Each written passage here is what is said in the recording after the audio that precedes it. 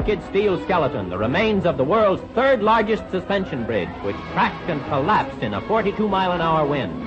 Engineers inspect strained cables on the approach sections that remained after the 2,800-foot center span dropped away, rocked and swayed.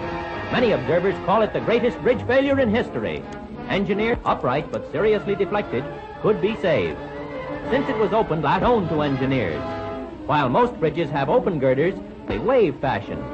Severe and unexpected twisting currents brought on the collapse. Up to the hour of the disaster, Professor Farquharson of the University of Washington had been conducting experiments with a model of the bridge. He and his associates sought to devise some were employed.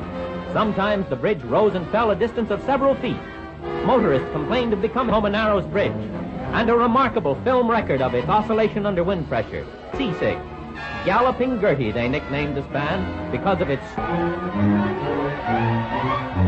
But suddenly the unexpected twisting and swaying and straining, and the bridge starts to break up.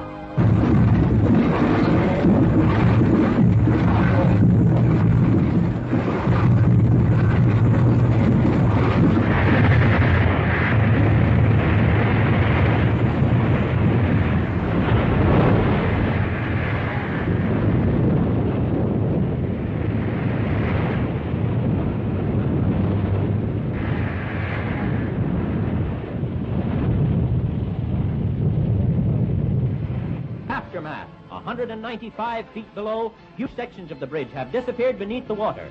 For several ships, roadbeds dangle from the towers. Miraculously, not a single person was fatally injured.